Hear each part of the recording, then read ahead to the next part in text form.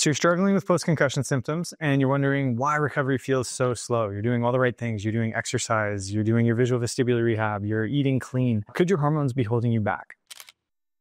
So in this video, we're going to break down the critical connection between concussion and hormonal dysfunction, how it could happen, what symptoms to watch for, and most importantly, how to test, and a little bit about how to treat it. So I'm Dr. Mark. I've helped hundreds of athletes from pro to youth players. I've helped their grandparents. I've helped entrepreneurs. I've helped everyone in between overcome post-concussion hurdles using integrative and evidence-based approaches. And yes, hormones often play a huge role in this process. So let's dive in. So to kick this off, let's zoom out and let's talk about how do hormones, kind of these nebulous molecules that go all over the body, how do they develop problems after a concussion? How does a head impact relate to your estrogen? So after a concussion, your brain undergoes something called the neurometabolic cascade. I've talked about that 1,000 times in different videos, but essentially it's this mechanical event that leads to inflammation, disrupted blood flow, and these mechanical forces are all to blame for that. And some of those mechanical forces may impact critical structures like your pituitary gland.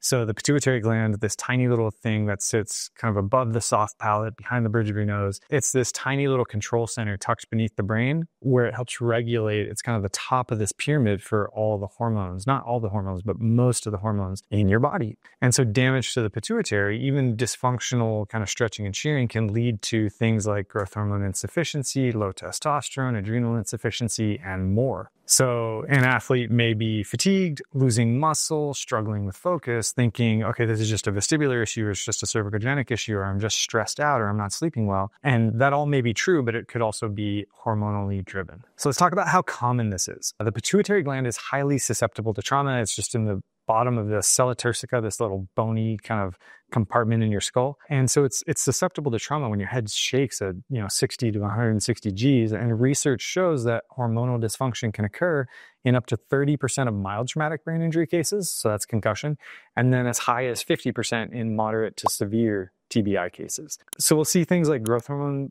deficiency or insufficiency. We'll see that range from like 5 to 40% of cases 1 year post-concussion. We'll see adrenal insufficiency or deficiency, things like low cortisol, particularly in athletes who are under stress, where that HPA axis, that hypothalamic pituitary adrenal axis, is involved. And we'll see sex hormone imbalances, especially prevalent in chronic post-concussion cases, so testosterone, estrogen, things like that. Other data shows a 42% prevalence of pituitary dysfunction documented in military veterans with blast-related mild traumatic brain injuries. And so this kind of highlights how persistent and debilitating and prevalent this all can be in post-concussion. A special note on women, because concussion research is finally looking at like all females and considering females more in the concussion data, like about time. And we see that about 18% of female concussion patients experience menstrual irregularities or hormonal imbalances within 90 days of the injury. And again, this is often due to that pituitary dysfunction affecting luteinizing hormone, follicle stimulating hormone, estrogen, their production and regulation. And so this can lead to missed or irregular periods, mood swings, difficulty with energy and recovery. And so when left untreated, this can delay athletic performance recovery and increase long-term health risks like bone mineral density loss and things like that. So let's take a minute to break down the most common deficiencies we see associated in the post-concussion, post-TBI literature, and generally speaking, what that deficiency feels like. So not necessarily for concussion, but just if you don't have enough growth hormone, if you don't have enough testosterone, what does that feel like? And you'll see that, wow, that overlaps a lot with post-concussion symptoms. So growth hormone deficiency, we're going to see fatigue, poor exercise tolerance, weight gain, and brain fog. Hypogonadism, so things like low testosterone, low estrogen, we're going to see low libido, mood swings, and muscle loss in men. We might see menstrual issues in women. Adrenal insufficiency, we're going to see fatigue, dizziness, nausea, poor stress management. For thyroid dysfunction, high or low, we could see sluggish metabolism, weight gain or weight loss. We could see heat or cold intolerance. We could see thinning of the nails or your hair. And then prolactin issues like hyperprolactinemia, we might see menstrual problems or infertility. What you'll see is the overlap with a lot of these things is that it can affect your mood, it can affect your energy, and it can affect your recovery outcomes. A lot of that looks like post-concussion symptoms. So if you have the fatigue, you have the poor exercise tolerance, you have the weight gain, you have these sort of nebulous symptoms, how do you know this is you? How do you know this is related to your hormones? Typically, what I recommend is going through the standard evidence-based concussion assessment flow. get a symptom score, get a vestibular oculomotor screening, get a neurologic exam, get exercise tolerance testing, do the low-hanging fruit, high-yield things first.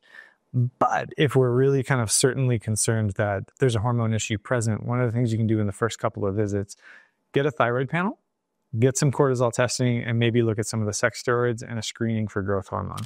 So the thyroid panel, typically what your MD or your primary care physician is going to do is they're going to measure a TSH, a thyroid stimulating hormone. It's not enough. You want to look at TSH. You also want to look at T3, T4, and then antibodies. So antibodies to thyroglobulin and thyroid peroxidase. So anti-TPO and anti-TG. That's your thyroid panel. So TSH, T3, T4.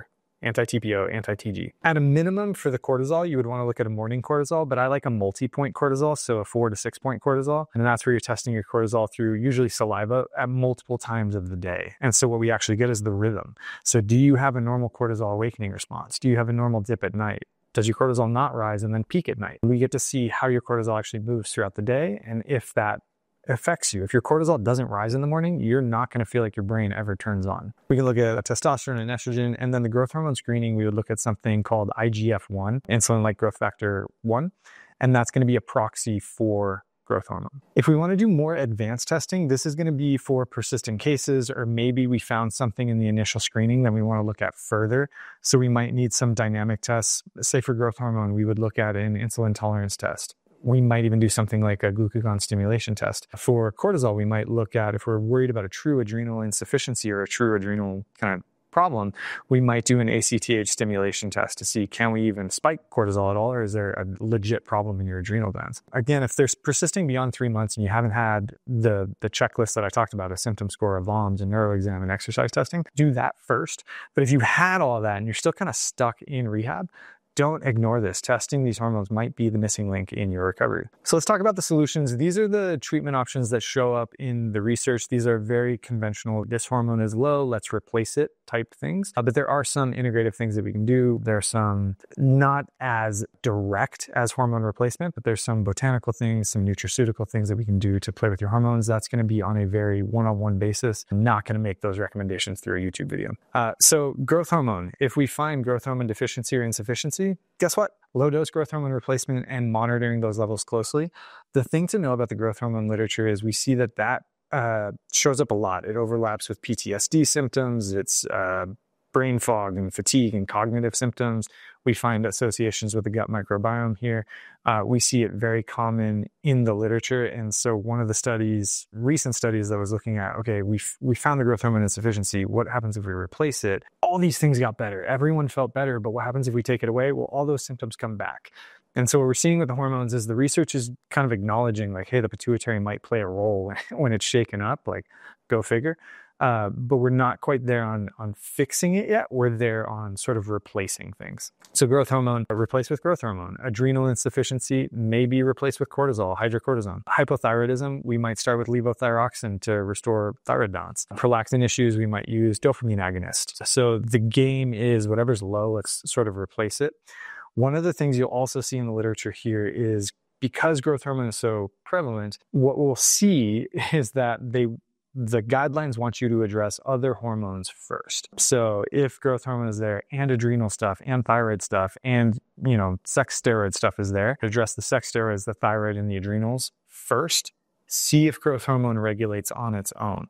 If you've addressed this other stuff, then go into the growth hormone. So they typically don't say to treat growth hormone in isolation. Now, again, that's very conventional. I also integrate dietary interventions to optimize recovery. You can't build hormones without proper caloric intake and all this other fun stuff. So we might use, again, just dietary. What are your 3 to 4 pounds of food made of? Omega-3s, creatine, diindolylmethane, and acetylcysteine, all this other fun stuff that is going to impact liver metabolism and hormone regulation from a much more gentle upstream sort of effect. So to recap, what you should know about hormones in concussion recovery is if you're experiencing fatigue, mood issues, poor performance long after a concussion, and you've done all the appropriate concussion things, this might be the missing piece. So get started, address imbalances. Don't forget about your lifestyle and foundations of health. Poor sleep, poor diet, poor exercise is all going to impact your hormones, but this may not be your brain directly. So if you found this video helpful, go ahead and like, subscribe, hit the bell, do all the YouTube things. It's free for you. It super helps me. Go ahead and also share your recovery story or any questions in the comments. I try to get to those within about a week of seeing them. Until next video, I'm Dr. Mark.